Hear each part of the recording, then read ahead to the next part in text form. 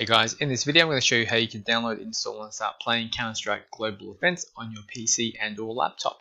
Now before we get started you will need to download Steam first, so I will show you how to do that. If you haven't done so already, you will need to install Steam. So you will need to go to store.steampower.com. The link for this will be in the description below, so you can simply click on that to get to this page. Once this page loads, you'll just go to install Steam at the top middle of the screen. Once this page loads here, you'll click Install Steam.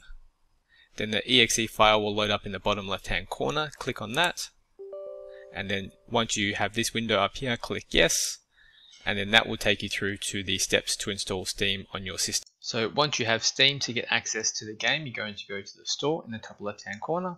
In the top right hand corner, you're going to type in the name of the game, which is Counter-Strike Global Offensive. Click on that first game that appears. You're going to scroll down. I currently already have this game, but over here it says here free to play. Click on play game.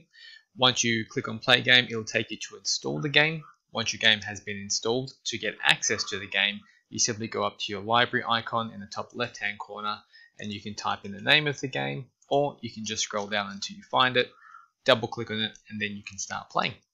That is all. If you found this helpful, make sure you like and subscribe for more.